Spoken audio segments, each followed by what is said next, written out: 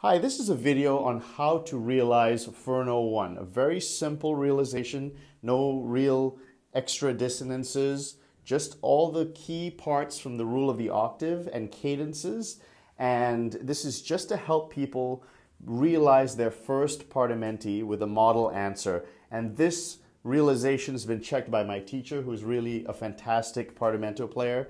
And so I want to help people who don't know how to realize it, give them a model answer, and explain along the way what's happening.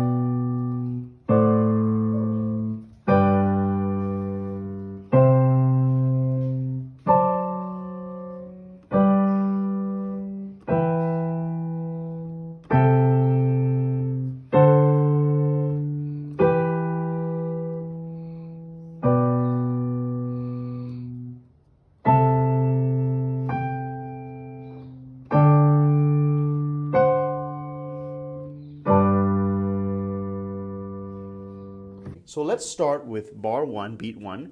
We've got G, and we have BDG in the right hand, fingers 1, 2, 5, and that is perfectly with the first position of the rule of the octave. Okay, so you're going to start with B, D, G, and then we go to 5, scale degree 5, and that has A, D, F sharp, 1, 2, 4. Again, that is exactly like the rule of the octave on scale degree 5. So then we go now back to 3, and again, rule of the octave, no difference here. But what you're going to do is you're going to hold your right hand as you descend back to G, because they both share the same harmony. So you're going to hold BDG on beat 3 into beat 4. Okay, then we go to bar 2. We have A. This is just like the rule of the octave, no changes there. C, D, F sharp in the right hand, 1, 2, 4. And then we're going to go back to G, which is BDG, rule of the octave. Okay, now 4 to 5. Scale degree 4 to 5, you're going to, on that C, you notice we have A, E, G. That's a 6-5 chord. That's also rule of the octave, so no difference here, first position. So we're going to do that. And now here's something a little bit different. On the 5 scale degree, we're not going to do A, D, F sharp. We're actually going to have a 7th and get rid of our 5th. And we're going to double the 8, and we're going to have 2 Ds in this chord. And we're going to have a C, D, F sharp fingers 1, 2, 4. And that's our simple cadence. And generally speaking, we want to have a 7 in our simple cadences, or really all our cadences on the last beat, because it has some great color to it. And that's generally what my teacher was saying. You should do that when you're faced with a 5 going to 1. All right, then we go back to bar 3. We have G. You notice there's a little 5, 1 there. You want to pivot your hand, your left hand. So you hit the G with 5, and then you put 1 as you're holding down 5 and move into a different position. And of course, since it's scale degree 1, first position, rule of the octave, we just want B, D, G. Okay, now we go to E with the finger 3 in the left hand, and this is a special situation, 6 going down to 5. We're going to use the rule of the octave here. You have A, C sharp, G. And that's perfectly just like the rule of the octave, good voice leading. All right, now thumb goes to D, and then we have A, D, F sharp. This is rule of the octave, and then we're going to have that special situation, 5 to 4. You're going to maintain the harmony in the right hand and go down. While holding it, you're going to hit C with finger 2. Okay, so 5 to 4, you hold the harmony in your right hand, part of the rule of the octave. Okay, then bar 4, beat 1, you have B, again rule of the octave, you hold B, D, G, and then you can hold that chord as you hit the second beat, G.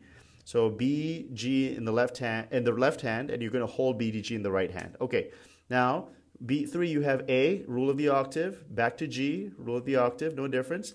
Okay, now we have what we have, 4, 3, 2, 1, and so this time there's not a 6-5 chord on the scale degree 4. you're actually going to hold C, E, G in the right hand, a 5 chord, I mean, and you're going to descend. You're going to notice something interesting here. On the 3, B, we're not going to do the shape of the rule of the octave. We're actually going to have just 3 voices in this section, D and G. And what's interesting here is that if you go to the previous chord, you had C, E, G. The voices both sing D at this point. So C goes up to D, E goes down to D, and you have a 3-voice texture on the 3rd scale degree, B.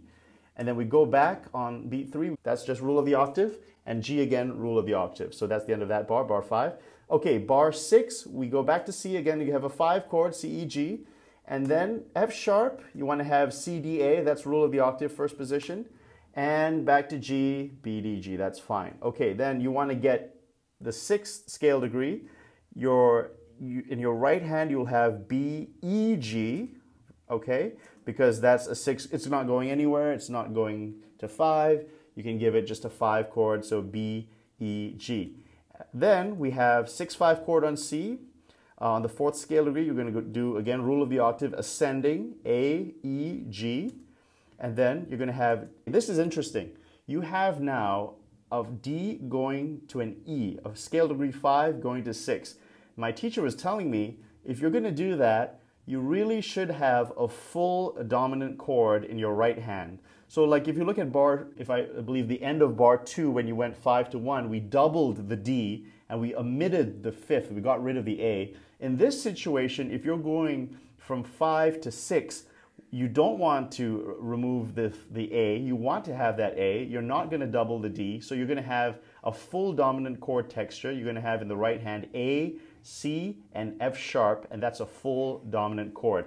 This is going to affect the voice leading when we go to E, the 6th scale degree, and voila, we have G, B, G in the right hand, a bit of a stretch there. So 1, 2, 5, the fingers, G, B, G. And that would be how we would handle that 5, 6 in that situation in the first position. So very interesting, a lot of information there, a lot of small things, but very important if you want to realize Furno 1 correctly.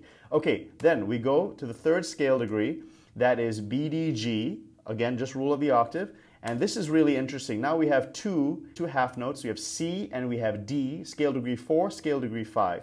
Okay, so you could do the rule of the octave and just have a 6/5 chord there for 2 beats, but my teacher was saying generally you want to keep having that motion there. You don't want to have a static, half note chord just holding there. So what you do in this situation, you have a few options, but here is a good basic one that you can do. So in your right hand, go A, E, A, 1, 2, 5, and then on the 2nd beat, your A is going to go off, and G with your finger 4 in your right hand is going to come down, okay? All the time holding A and E in your right hand, okay? And that's a very nice A to G going on, okay? And then we're going to go on the D, the 5th scale degree. You're going to have A, D, G, 1, 2, 5, and on the 4th beat, you're going that 4.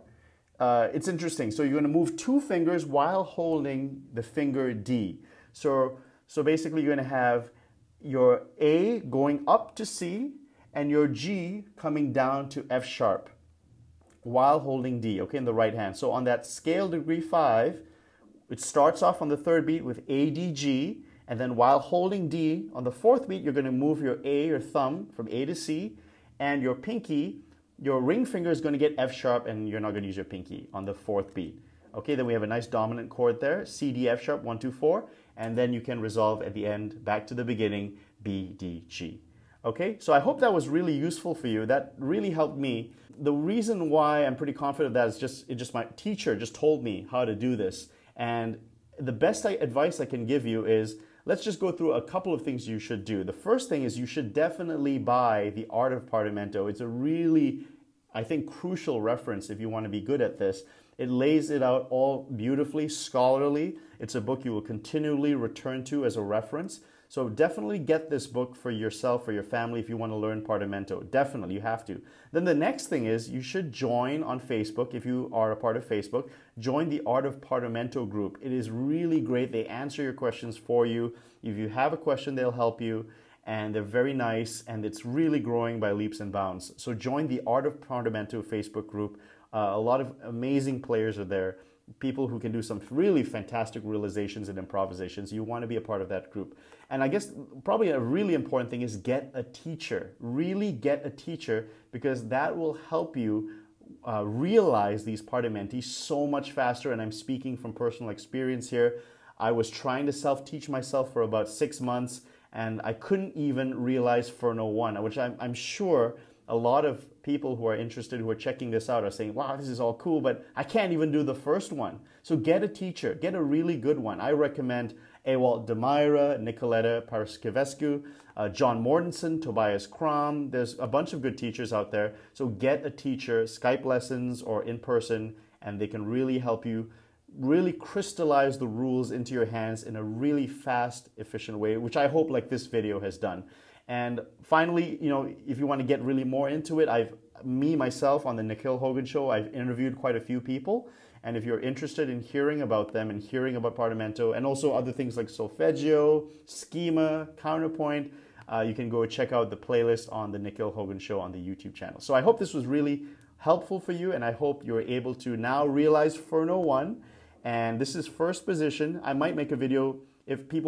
Please like this video or subscribe to this video, and maybe I'll make a video for position 2, 3, and maybe we can do all of Furno, and we can start to add interesting things like dissonances and other things as well. So thank you very much, and good luck with your realization.